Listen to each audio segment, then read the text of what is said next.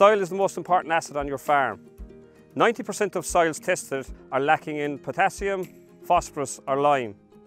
If you don't test your soils, you won't know what's required in them. And if you spread excess nutrients, this can be a waste of money and it can increase your emissions and have an impact on water and air quality. The pH of soil is important as nutrients only become available to grass at certain pH levels. The spreading of lime to correct pH levels can make fertiliser use more efficient.